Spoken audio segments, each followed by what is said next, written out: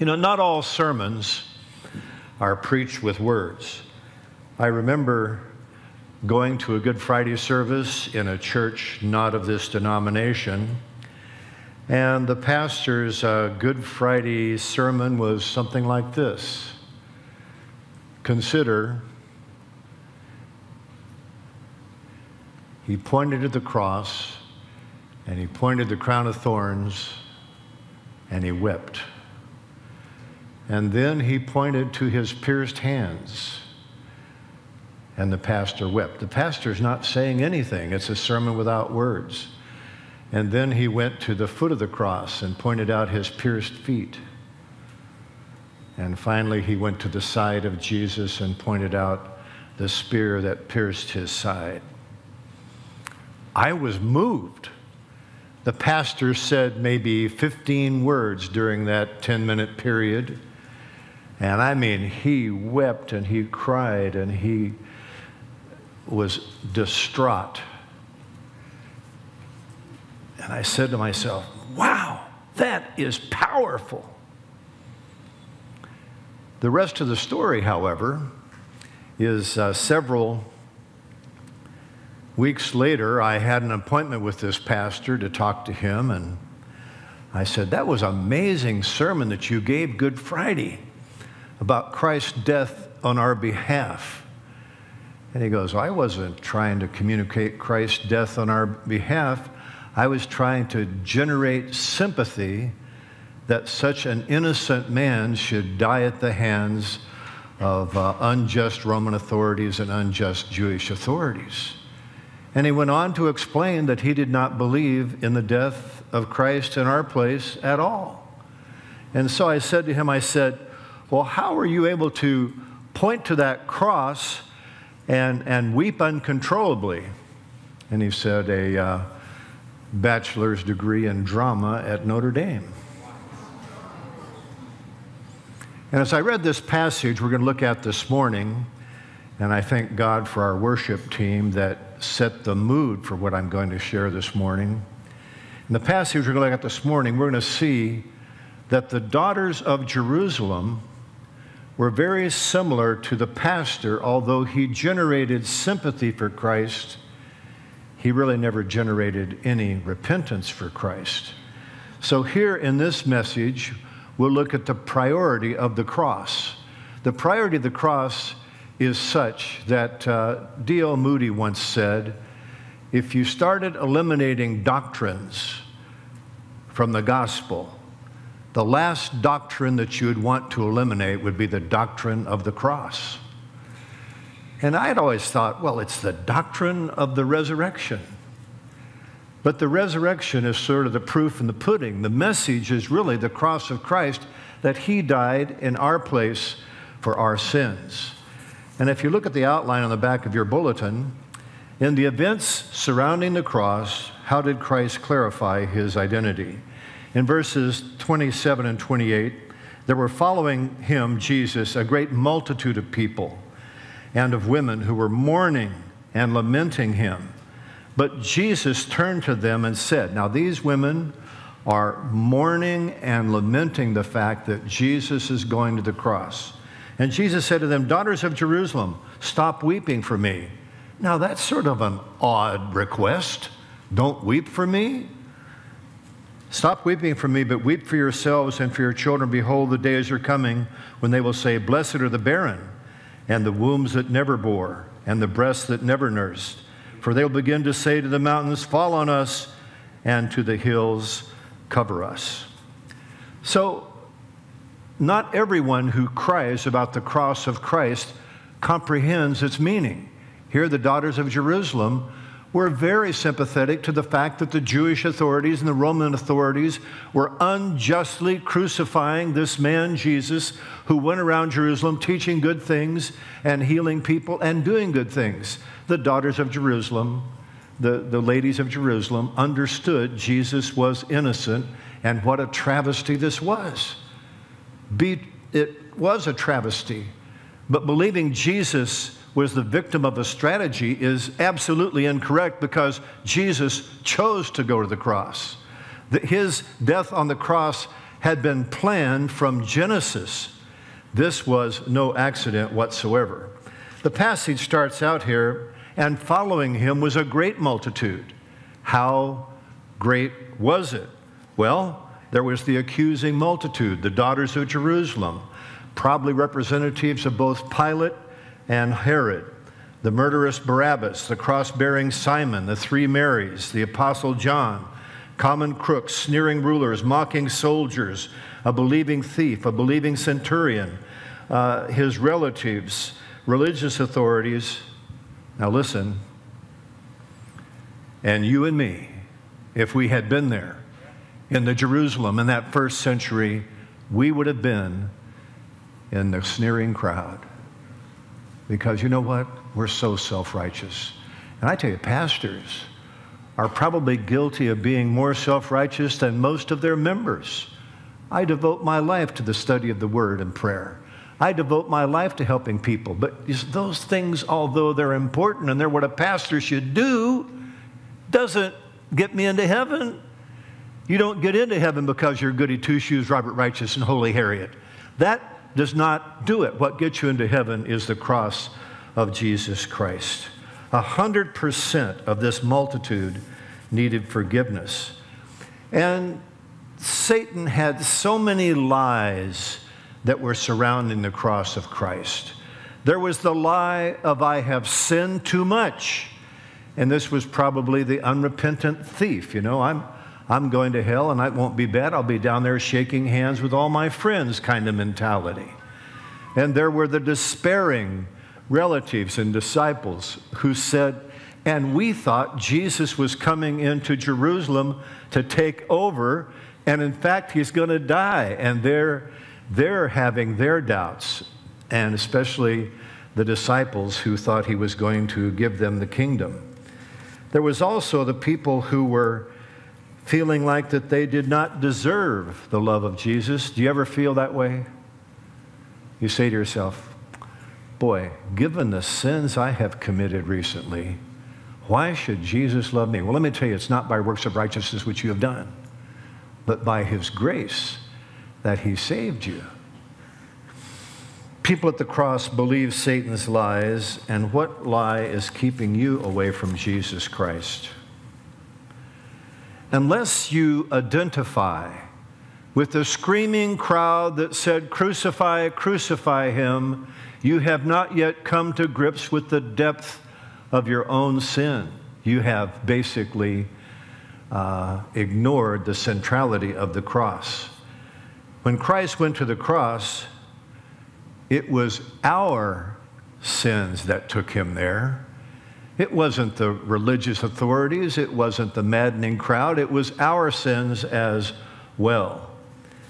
This thing of where Christ tells the daughters of Jerusalem, now he specifically says Jerusalem. It certainly wasn't the women of Bethany, which is east of Jerusalem, because those women all accepted Jesus Christ as Messiah. Certainly wasn't the Jesus of not Judea, northern Israel, where they accepted Jesus as Messiah. It was the daughters of Jerusalem, who their acquaintance was watching him do miracles and listen to him teaching. And he tells them that they're better off being barren than childbearing. Now, in the first century, having a child was considered a blessing. Dare I say that's even true today, that having a child is a blessing. Christ reverses the paradigm and says, you're blessed if you don't have children. Why would that be? Because a coming judgment in 70 AD in which Jerusalem would be destroyed by the Roman armies, and the brutality which is recorded in history against women and their children was atrocious, brutal, endless torture and death. There was a historical fulfillment of this in 70 AD, and I believe there is yet to be another fulfillment when Christ comes back to Jerusalem. At what point, we do not know. Israel not only lost Jerusalem as the Romans destroyed Jerusalem, they were scattered among the nations. And still today, think about this, there are approximately 7 million Jews living in Israel.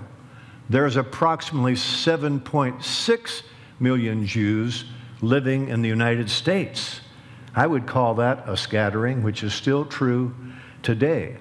Although if you go back and study how Israel was reformed as a nation in 1948, there's another miracle there, which I don't have time to go into this morning. Before we see the cross as something for us, we must see ourselves as something in need of the cross. Christ understood that we would resist surrendering our goodness. This is the number one barrier to the gospel as you talk to people, and Paul Little talks about it in his book. How that most people think they are good enough. If God grades on a scale and 51% gets you into heaven, they believe that they're good enough to go to heaven, especially since they're better than those hypocritical Baptists down at Laurelwood Church.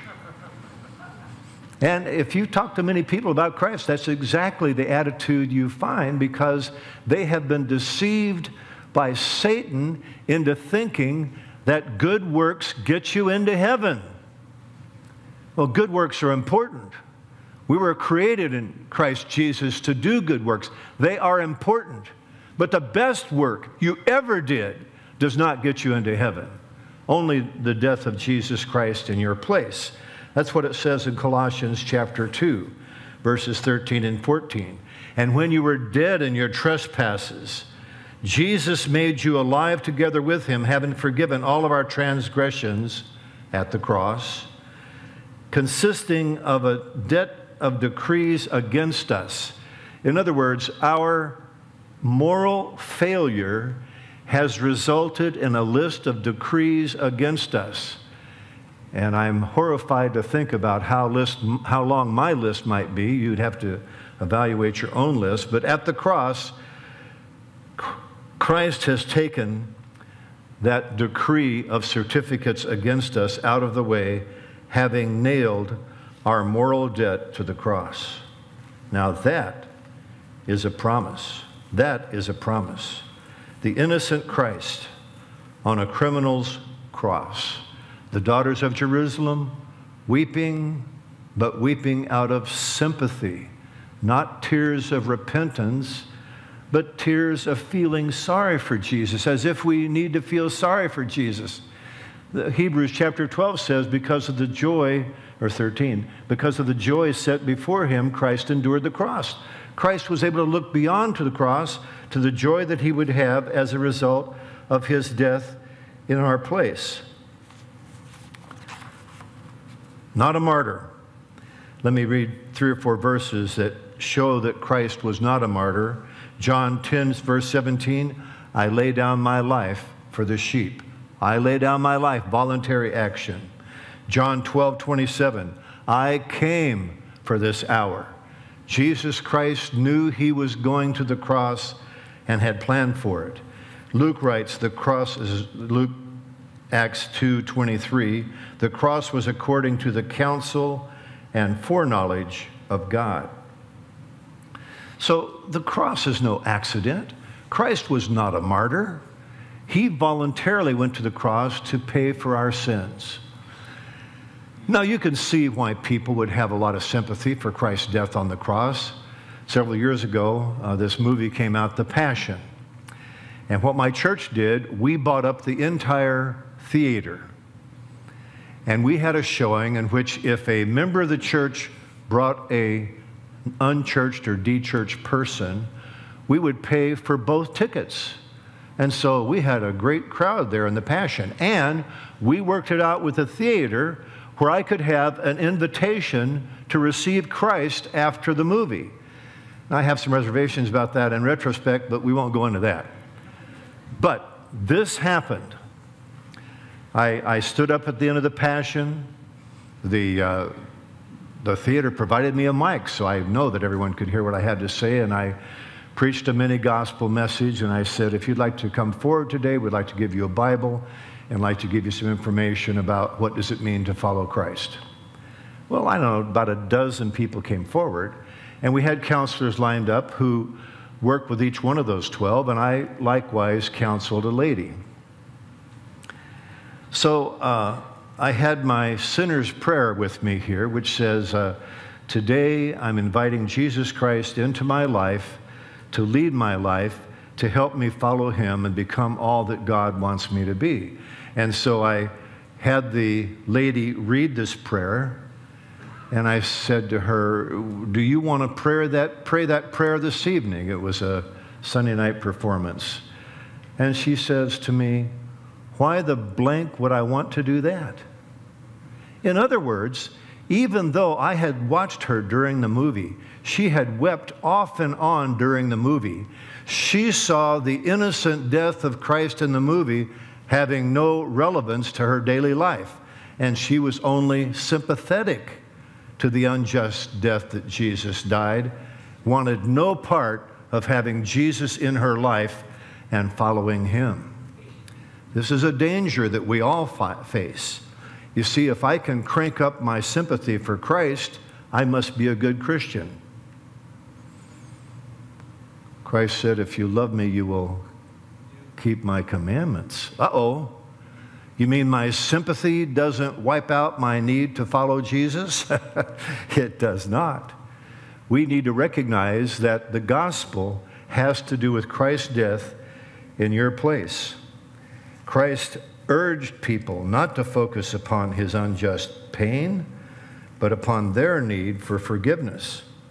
And then Christ clarifies the necessity of the cross in verses 23 and 24. Two others also who are criminals were being led away to be put to death with Christ.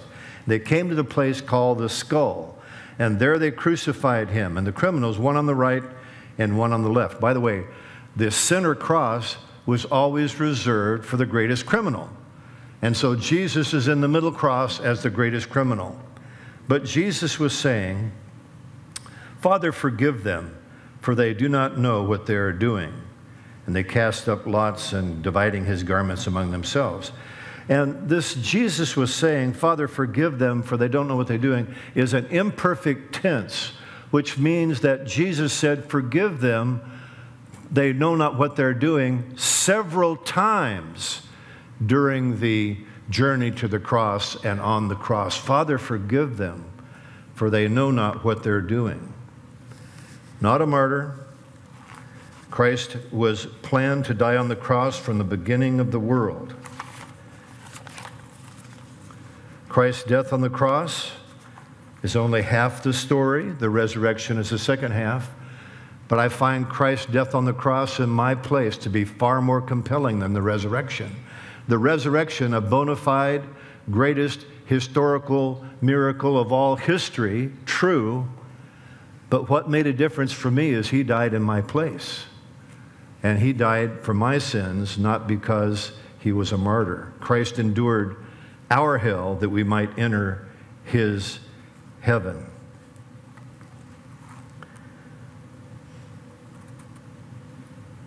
The key verse, I think, here in this section is verse 33.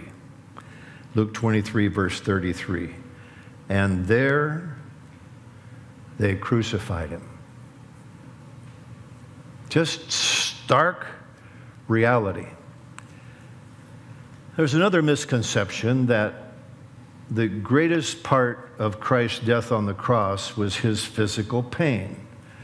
And the physical pain was great because the only way you could breathe would be to use your feet to stand up, and that would be more pain. And ultimately, most people who died on a cross died of asphyxiation because they could no longer bear the pain of lifting themselves up.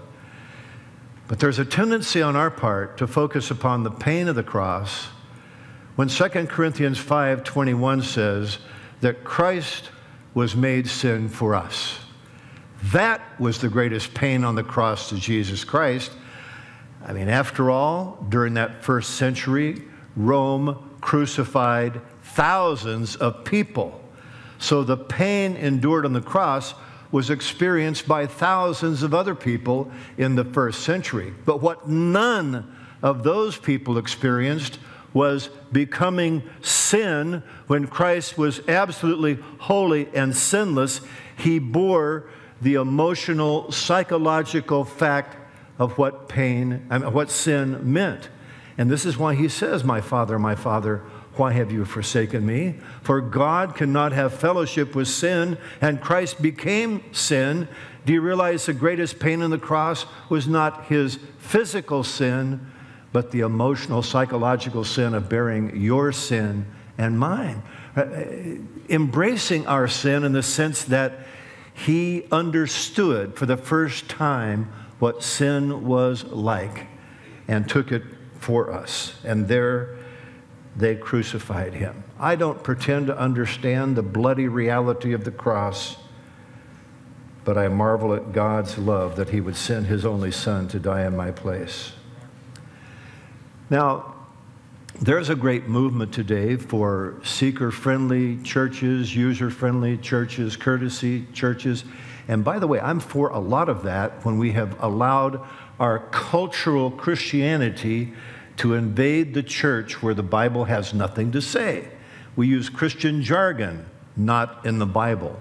We have worship traditions, not in the Bible. And if those things unnecessarily alienate people, we ought to delete them.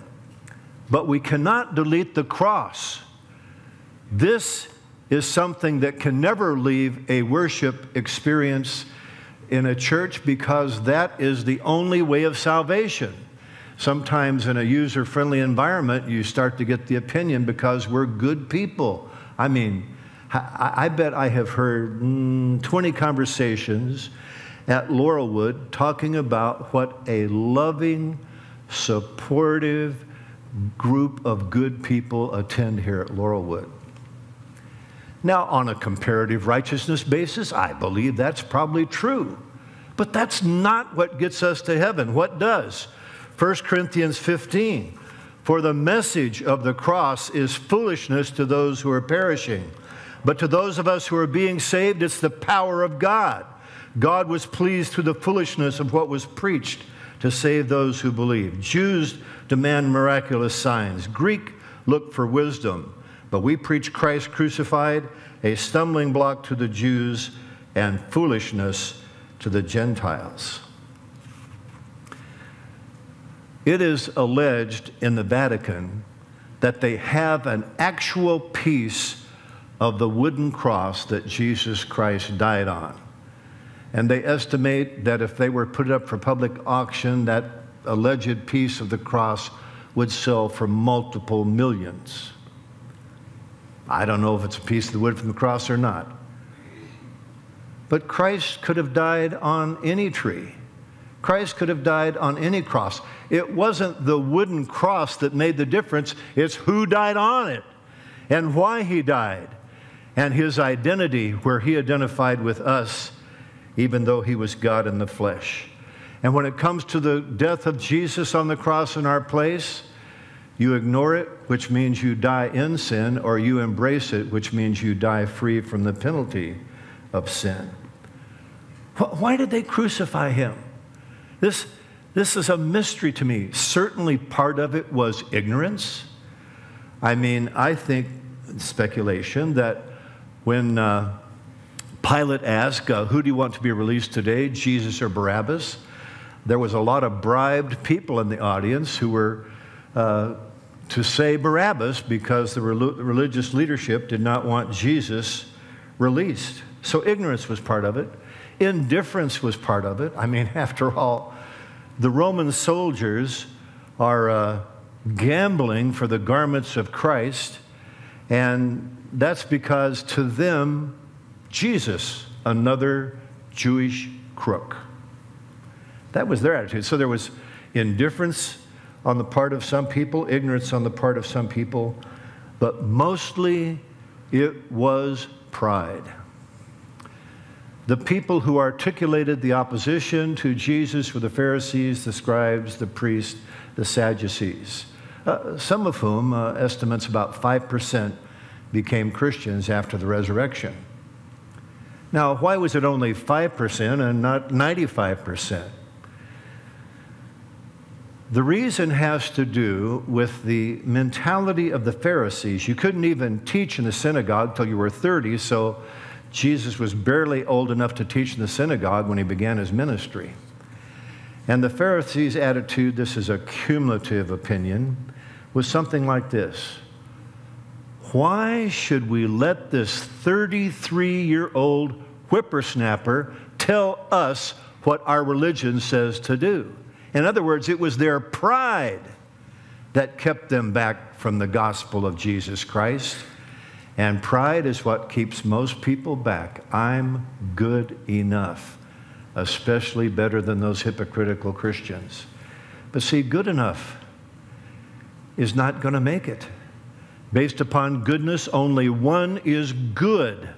In one sense, there's only been one true Christian. Jesus Christ was the only true Christian because every single person here has fallen short of that standard set by Jesus Christ. Therefore, our only option is to throw ourselves upon the grace of Jesus Christ for forgiveness, for there is no other way. 33-year-old whippersnapper was the attitude of pride.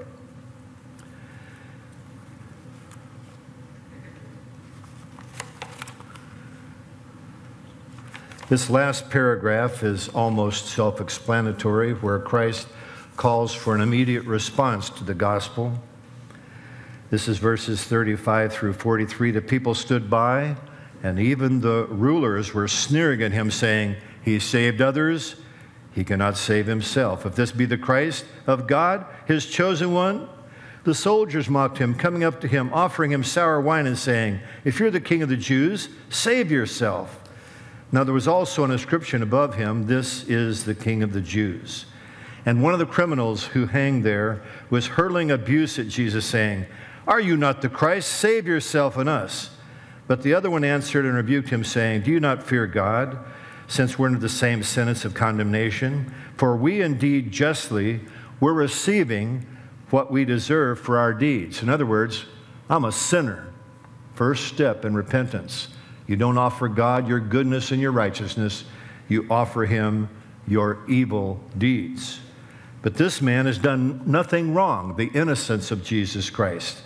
And the thief was saying, "Jesus, remember me when you come into your kingdom."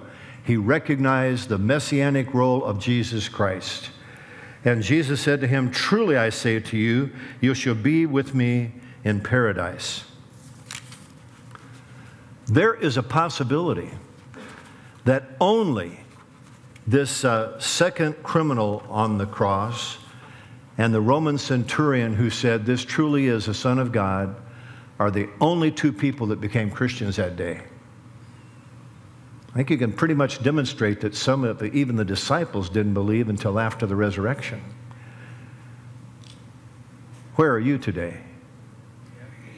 Do you understand that you cannot offer your goodness to God to go to heaven? That's so hard for us to accept. I work hard at being a Christian. I pray, I study the Bible, I witness, I give my tithe. I'm so good. Well, wait a minute. The Bible says all have sinned and fallen short of the glory of God. You, me, the Pope, Franklin Graham, the list goes on. We're all sinners. And our only hope is our Savior, Jesus Christ. As the thief did, he threw himself on the mercy of Christ. Remember me when you come into your kingdom. Are you ready to say to Jesus, "Remember me, Lord Jesus"? In your outline, in your bulletin this morning is an outline called ABC on page 2 of the bulletin, which tells you the steps of action that you need to take to have a personal relationship with Jesus Christ. Also, for those of you online, heavenornot.net is an excellent website in which you can find the steps you need to take to establish a personal relationship with God, not based upon your good enough. You'll never be good enough, based solely upon the fact that Christ was good enough to pay your sin debt by giving his moral perfection to you as a gift. Let's look to the Lord in prayer.